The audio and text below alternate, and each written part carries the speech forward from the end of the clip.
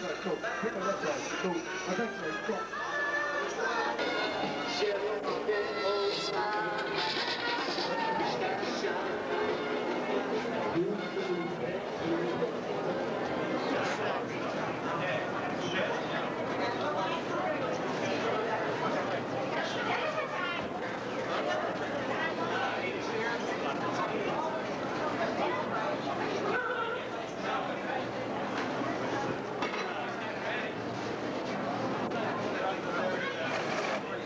The International Jewish Festival proudly presents Moshe. Trained in the Japanese art of assassination arts for 25 years. Karate is sport fighting. We do not do sport fighting. What we will always seek to do is kill the opponent immediately and effectively. This may sound extreme to you, but when a man's coming in your house at night, you don't want to do 3 rounds with him. Many times a person, a lady, or a child would have an opportunity protecting himself. This strike is going in with the ball of the foot directly to the groin. The second strike we want to see is the side kick. It's done also on 4 counts. Watch carefully. On the count of 1, it's brought up. On the count of 2, it's put out. 3 back and 4 down, hitting with the heel arch area. This will be thrown to break a knee or into the ribs. Ready, left leg, full count, ready, kick. Left leg, ready, kick. Left leg, ready, kick. Right leg, ready, hit. Ready, hit. That's called a side thrusting kick. The rear thrusting kick is done also on 4 counts. On the count of 1, the kick is brought up, looking over your shoulder. On the count of 2, it's done straight out, hitting with the heel arch area. On the count of 3, it's brought back. On the count of 4, down. Rear thrusting kick, very deadly weapon. The man throws a low punch. Okay, low punch. It's here strike, right into the throat. It doesn't take a lot of force in order to kill in this fashion. Throw a ridge hand strike to the front, ready, hit. Ready, hit. Opposite hand, ready, strike, and that concludes the middle range weapons. We now have the ability to hit 360 degrees with the feet and with the hands. That means without moving, we can hit to the front, side, and rear without having to turn around or change position. Now, the close range weapons are the elbow strikes. The elbow strikes are the most powerful of strikes and perhaps the most practical of strikes. After all said and done, if a person wants to kill you, you're going to be dead. If a person has a contract out on you, there's no defense against that. Because a person, it's not like the movies. If a man has a contract out on your life, he does not say, this is it, Joey, time's up. A person will just, let you walk by, bam, right in. That's how a contact hit is performed. That's why I'm as vulnerable to that as anyone else. So if you're alive for the first second, you can automatically assume that this person either wants your money or you to get into a car or something. There's some reason that he hasn't killed you with that knife or that gun. So that's really going in your favor. What you don't want to do is challenge the man. If you challenge the man, then you're going to make him more readily to hurt you. What you want to do is relax the opponent at all times. It's opposite philosophy from what we would consider karate sport fighting. If a guy pushes you in the street, you don't want to jump into any fancy stances. I have never seen anyone in Brooklyn do this. Jump into a stance. Uh-oh, we better get out of here. He knows karate. Let's forget it. Mugging's off. No, it doesn't work like that. What they might do is this. Step in the stance. Oh, what do you know? He knows karate. Let's better use a gun on this guy. If they believe you. You understand? So therefore, what you'd rather do is, if this man pushes you and starts with you, hey, please, buddy, I really don't want no trouble. Come, whack, whack, hit right in. Just relax him. Calm him down. Let him know that it's going to be an ideal mugging, that everything's going to go according to program. You understand? And maintain a distance at all times. Take your wallet, throw it on the floor in front. If he wants your money, he can take it and leave. If he kicks the money aside, well, then you'll be glad that you didn't let him get closer. If a person does come close to you in any fashion to grab or in any fashion to intimidate you, then we're going to use the close range weapons. The first one is the roundhouse elbow strike. Left hand up, ready, hit. The elbow strikes bring all the natural weight and power directly into the area. Again, bring it up and hit. Ready, strike. Opposite hand, full power. Ready, hit. Ready, hit. That's called the roundhouse elbow strike. It's thrown to the side of the head or into the ribs. Okay? Get ready to throw upward elbow strike with the left hand. Ready, strike. Ready, strike. This is thrown to the jaw or into the solar plexus. Opposite hand, ready, hit. Ready, hit. Good. Throw a left side elbow strike. Ready, strike. Ready, hit. Right side elbow strike. Ready, hit. If a man's off to the side, barreling in. I don't care if you're a man, woman, or anything in between. If you take an elbow strike right into the ribs, you're going to break that area. If you're 90 years old, you could rip an eye out. The question is, you could lead a horse to water, but you can't make him drink. How many of these ladies in the audience are prepared to rip a man's eye out with their first two fingers? Let me tell you that before you die, you will have had the opportunity to do that. In 9 out of 10 chances. And as gory as that may seem, it is a much better thing than you getting stabbed. And that is the alternative. Look at how foolish we are. A lot of people would be glad to hit a man with a baseball bat in the head if he had a bag over his head. But if he didn't have a bag over his head, to hit him in the face, oh, that's just too cruel. The idea is, it's a dangerous world out there. We got to get off the fantasy trip. You're not going to be getting the sparring practice award, and nobody's watching you, and nobody gives a damn. It's just you and that attacker alone. Maybe in your apartment, maybe late at night. You will have the ability, with a little concentration, you have the ability to kill this man. He's not expecting it. If he thought you were a killer, he would have chose you in the first place. A mother chooses his victims very carefully. Now, I'm going to call the strike and you throw it. You'll see that we have ability to hit 360 degrees without moving. If a man comes to the front, we throw a front snapping kick, ready, hit. If a man comes to the side, we throw a side kick, ready, kick. If a man's to the rear, we throw a rear kick, kick. That's in the far range weapons. In the middle range, if a man's to the front, we throw a vertical fist strike, hit. Or a back knuckle strike, hit. Or a palm blow, ready, strike. If a man's to the side, we throw a vertical fist strike, hit. Or a back knuckle strike, hit. If a man's to the rear, we will throw a back knuckle strike, strike. Is there any questions on that? Okay, now. Not that I can answer your questions anyway, if it's in here, but let's talk about weapons for a minute. A lot of times a person will pull out a weapon to intimidate you. Perhaps the most common weapon is a knife. Now, from this distance that I'm standing, the knife really doesn't exist, does it? Because I can't reach him. If a man's taunting you like this with a knife that he hasn't come in yet, that's in order to scare you. In a way, he's insecure. If he was a Japanese knife thrower, you wouldn't see any weapons. It would just be buried hilt deep inside of you. If you see that weapon, probably he has a name for it, Joe or something. It's his favorite knife. He watches TV with it. He's not so quickly going to throw it away. He wants to, if he was so big that he could pick you up by the collar and take your money out of your pocket, he wouldn't need a weapon. He's doing that in order to compensate for his inferiority. It's very important to remember that. He wants you to be afraid. So therefore, if you're going to be afraid, you're right away playing into his game. Now, at this distance, for instance, if he starts coming slowly with that knife, he's never going to be able to stab me because the leg is longer than the hand.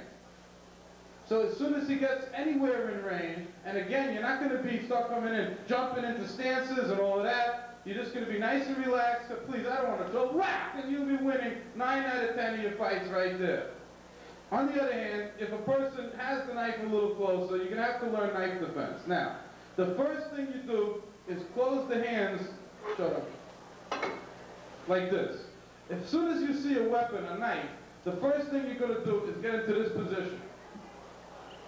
That may look very funny, but actually, in the back of your wrist, you can't take a cut. You'll bleed and die. On the back, on this side, on the back of your arm, there's no veins or there's only muscle and bone. You could actually take many slashes there without getting killed. Not that you want to get any of them. But the first thing you're going to do is step into this position. The second thing you're going to do is, as the knife is coming in, who has the knife? Okay. All right. You're not the knife. As the knife is coming in, you're going to move aside and take it right in. If you had a ball, it would be very hard to stab a knife into a wooden ball on a pivot, on a spool, because the turning motion will help to take it away. Watch carefully once when I do the technique.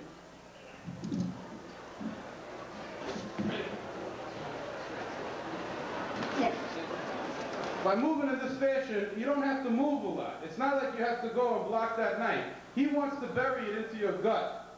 And so therefore, as he's coming in, you just decide which side he's closer to and move in that fashion. After that, you secure the knife and take care of him in the following way. Do that to him. Watch one more time. Who does it to him?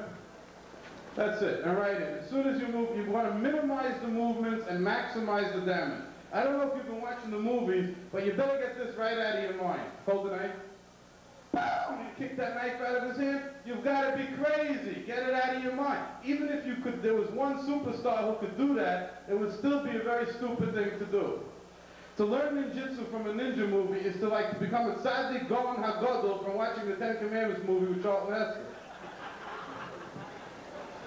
Let's talk about a downward knife attack. If a man comes with a downward knife attack, you're going to block deep and take the knife out of the hands in the following way. By controlling the knife with the block, you'll be able to remove that weapon. 9 out of 10 times, if you are relaxed, you'll be able to just reach out and grab that knife away. Because, see, the man again thinks that you're scared. If you play up to that, there's no reason for him to think differently. Come here, ask Let me get your money. Hey, buddy, I don't want no trouble.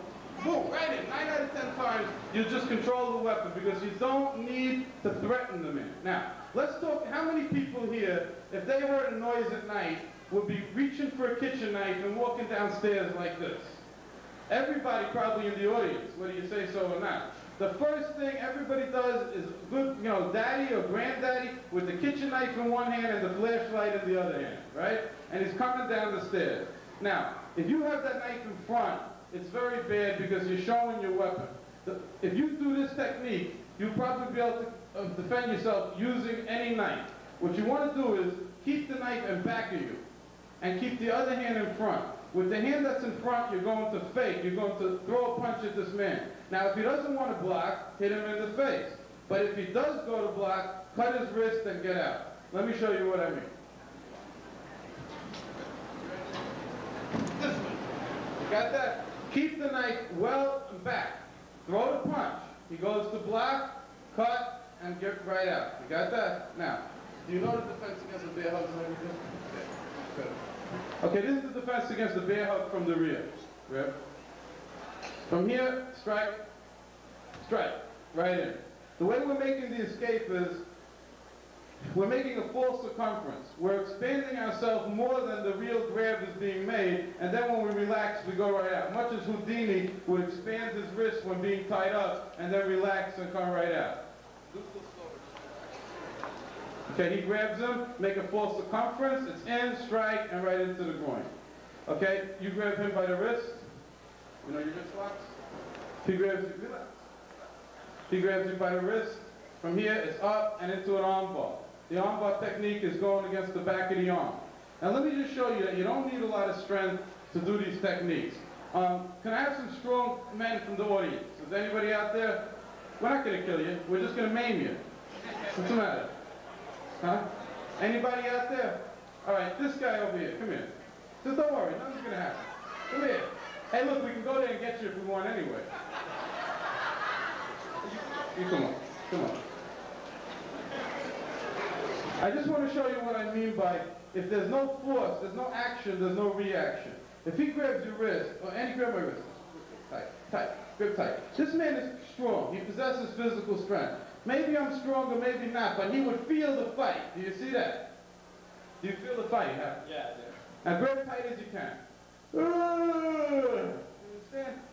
I'm not using strength, and therefore he can't apply his strength against it. Again, it's very relaxed. You're not fighting out. Grab both hands. Any which way you want to move this man, don't let me move. I can't move any which way here. But if I don't want to fight, I take something out of my pocket, put it in the machine, move him here, move him there. How come he can't get a grip? He himself doesn't know why he can't stop that from happening. Hold this. Here. Once you're up, it's right up. I'm going to use my people here because nobody wants to come up. But let me tell you that they're not giving me anything. It's simple science. Every action takes an equal and opposite reaction. A person does not have an aura of force that he could just put on somebody. So that, go like this with your hands. Like that. He can't stop you like that. The strongest man in the world, if he grabs a rabbit by the foot, he's got to figure out what direction that rabbit is moving in. So therefore, it's more in understanding force than in combating force. That's why in our art, there's no push-ups, no sit-ups. What we want to do is minimize the effort that we need in order to move this opponent. Now, if you just relax and move, you may not think so, but you can move. What happens is when you tense, when you try too hard, that's when you run into a difficulty. Now let's go back to the knife and talk about a static knife attack. Stab just in the air, stab this knife as fast as you can. As fast as you can. Okay, faster. You see how fast you're stabbing the knife? Now, hold the knife on me anywhere. Static. If he's holding the knife here, stab me when I move. Too late. Get ready. That's it. I'm stabbed. I just want to show you that in a real street fight, you could be going, please, I don't want no trouble, and he still won't stab you. But for the purpose of this, if he puts it on you, stab me when I move. See, he's really ready. And I challenge anyone who wants to come up here and hold a knife on me, I'm not going to hurt them.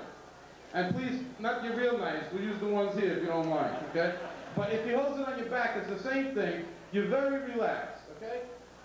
He won't get upset if you quickly, whoa, I don't want no trouble. From there, you know what hand he has it in. From here, relax and move right in. He is trying to stab me.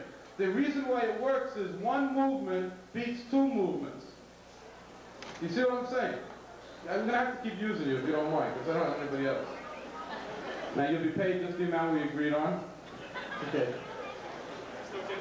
Here.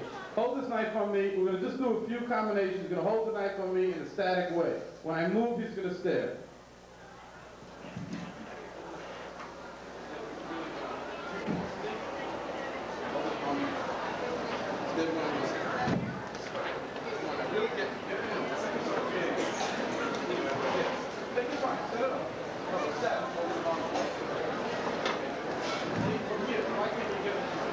If you notice, he's moving very fast. The man has potential. Look how slow I'm moving.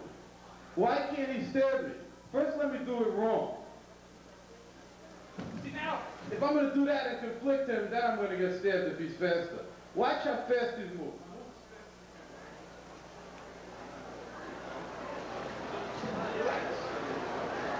It looks like nothing what I'm doing. That's the goal of this art, is to bring him to zero. Because when you do that, then you don't have, you have any idea why this is working? You know why this is working? This is the only way that you can stab a man in one movement. That's a one-move stab. Anytime you want to generate force to stab, which you would want to do in a fight, there's always tends to be a withdrawal of the hand. If you're going to be relaxed and move direct, then it's a one-step movement. I'd like the audience to please decide which of these two movements is faster. Now watch my hand. Which is faster, one or two? Again, one or two? If you say one is faster, you're mistaken. And I'll prove it to you scientifically. The fastest distance in 2 points is a straight line. The quickest movement humanly possible that you have ever made is when you ring a doorbell. When there doesn't seem to be any emphasis and you just go directly for the target, that is the quickest human movement that you can make. Thank you very much. Now, the idea is like this. If you move direct and relax, that's a very fast movement. Let me show you something.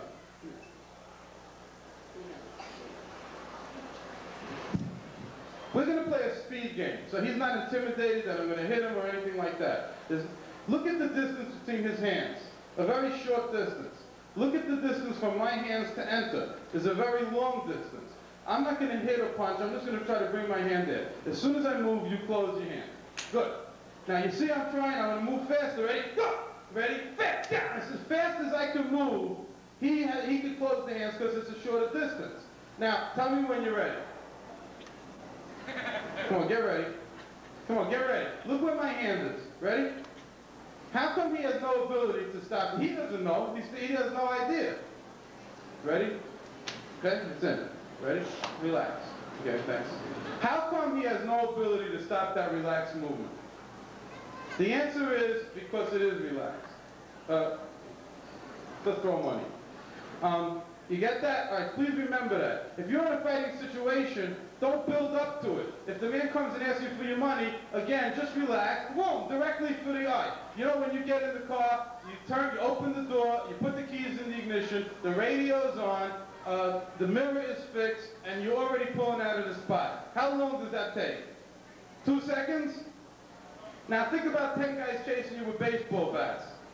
Then you wouldn't even be able to find the keys, would you? The more important a movement is to make, the less effective you will make it.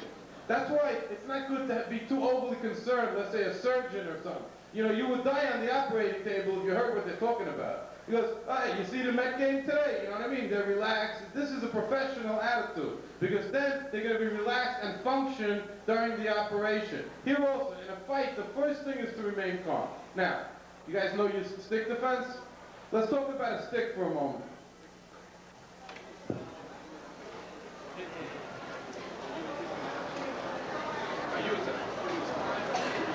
All right, this is going to represent a stick. We got a nice padding here, you see, so there's no problem with any contact. Now, from here, he's going to attack with a downward stick attack. Move right in and attack. Go to counter. Go to counter. Right, good, excellent.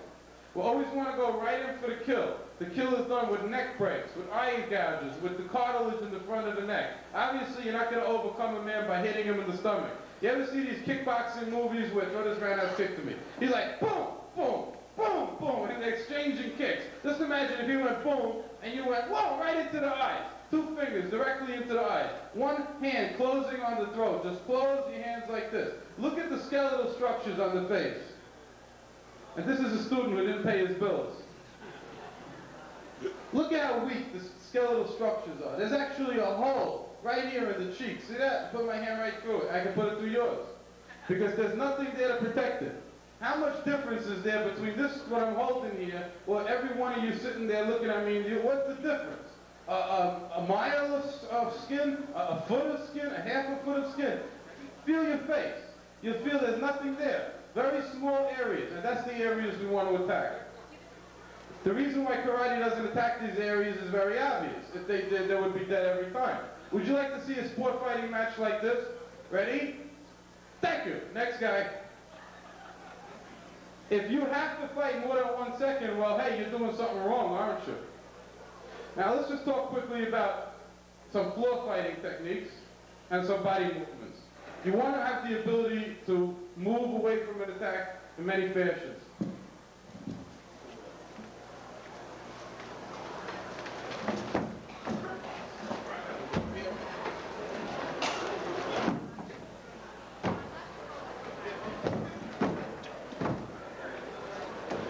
There's no mats here, and I'm not hurt. Ah! No. There's no pain because I'm going with the force in a circumventing way. I'm going a round way. That's how we will fall if pushed to the front, rear, or anywhere in between. Just very quickly, and I hope you remember these and concentrate on them. Again, come here. Hey, take your mask off.